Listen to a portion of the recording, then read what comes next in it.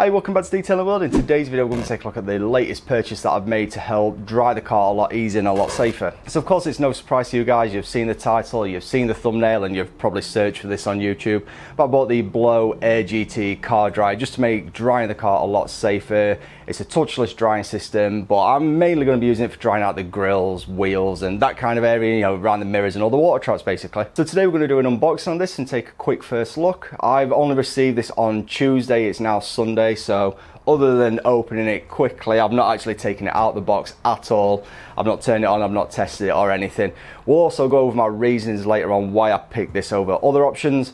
Quick thanks to Clean and Shiny as well. This retails at £230, however we do have a discount code for you guys if you want to save a bit of cash on this. Keep watching, I'll give you that code shortly. So yeah, let's dive into this and open this up.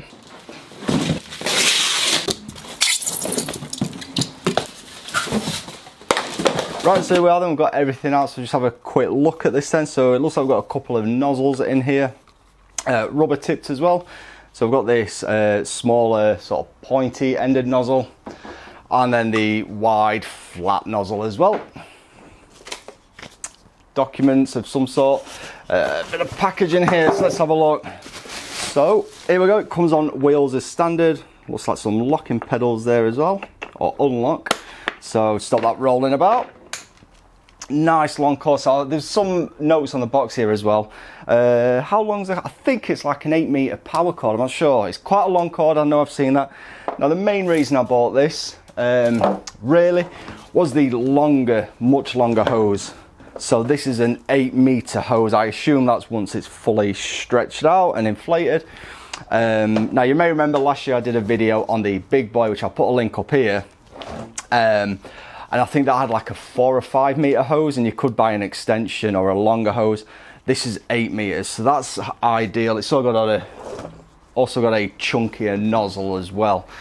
Some of the other things on this compared to the big boy, I've not got the big boy specs on me now, but try to remember, they range. They had a little buddy for about £99. They had a mini, I think it was, for around about £250-ish, same price, similar price to this. And the Pro, I think it was called, which was about £350. I'll put those links up. And this one seemed to beat the specs of pretty much all of them. And as I said, it costs like £230. You do get a 10% discount code as well, which I'll give you later on. Now, one of the things to consider is on the big boy ones, you had like adjustable wind speeds. They had twin motors. This has also got a twin motor. I was trying to remember everything off the top of my head here right now. So let me just spin this box around. This one had a higher CFM, airflow speed basically. You've also got the adjustment here as well for controlling the airflow. So whereas I think the big boy, it was more of a toggle switch setting, and I believe as well, if I remember rightly, this warms the air 30 degrees above ambient temperatures, and again I think the big boy was about 20, something like that. But as I say, it's not a like for like comparison, but I know people are going to ask questions, so hopefully that's quickly reeled some of those off. But the main reason I bought this, as I said, it came as standard with a longer hose, meaning I don't have to move the machine around too much, and the fact it was about £100 or £80 cheaper than the big boy flagship product basically. So yeah, we'll give the car a quick clean, just to get it wet basically, and then we'll give this a try.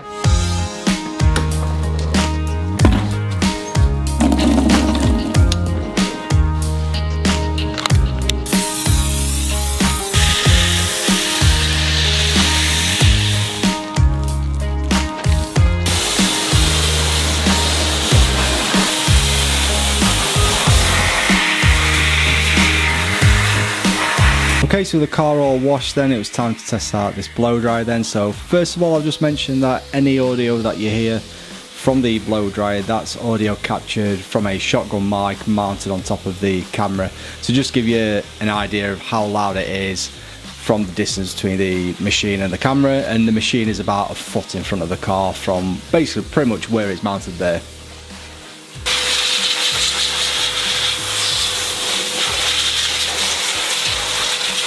So for the majority of the drying then I use this at around about 60% power. I didn't need it on full power really. and I use the sort of wide, flat, narrow nozzle on the end rather than the smaller, pointier nozzle. Just see how I fared with this basically, and here we're just testing, see if the hose can reach the full length of the car, which you can see it easily does, so you don't have to move the machine at all from that position.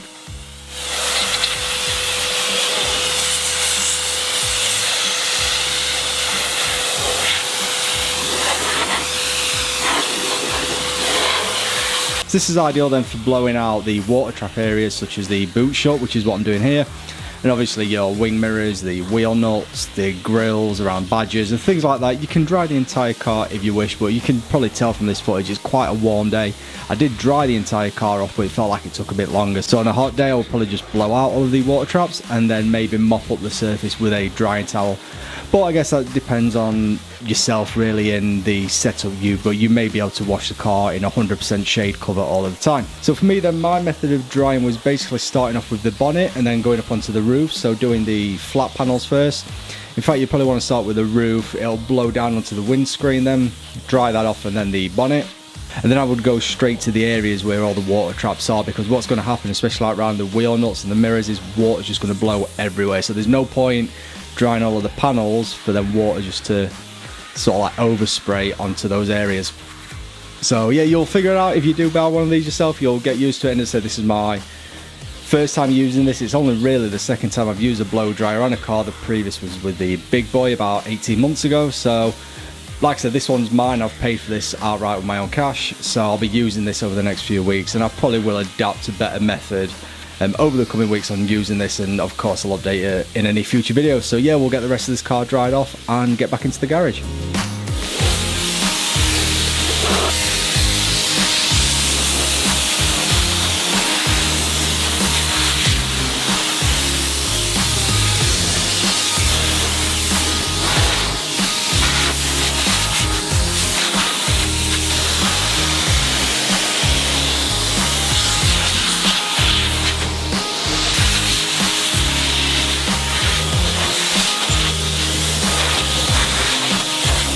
Right, so there we go, then that's the first play about them with the Blow Air GT, which I've just noticed actually is made in Denver, Colorado, or born in Denver, Colorado it says, so yep, that's new, I didn't know that. So another tool to play around with that the neighbours will think I've lost my mind with. My first impression though was how much quieter it seemed than the big boy that I reviewed last year. And again, I don't want this to go into a this is better than that or anything like that, but I remember using the big boys last year and I was messing around with all three, they sent all three at the time. And I just thought to myself, it attracts a lot of attention. I know detail in general does, you know, snow foaming and all that, it's a bit out of the ordinary, so people will sort of see you.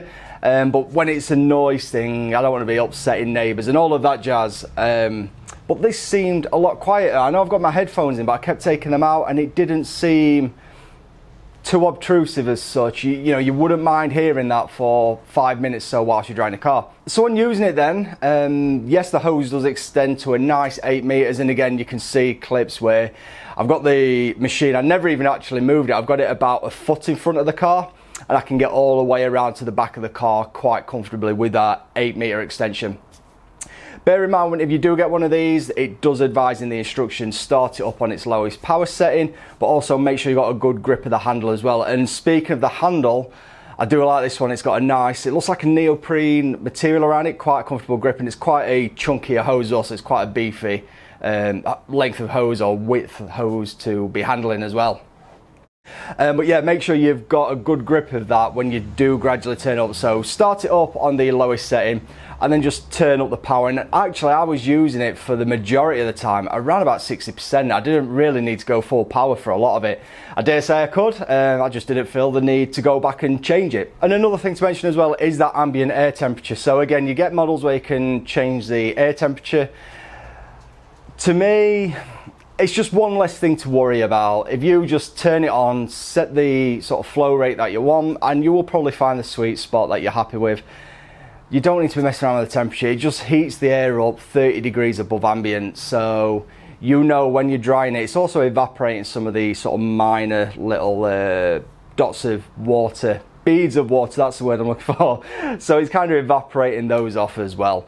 Now, would I use this on a weekly wash basis? Well, that kind of depends. I mean, I think if I'm doing a regular maintenance wash on mine, probably not. I'm probably not going to dry an entire car with it, and because it still does take quite a bit of time. What I probably would do is go around all the water traps first, so blow out the door handles, the mirrors where it collects, the front grille, and maybe like the boot sort of, or whatever you call that, yeah, inside the boot lid.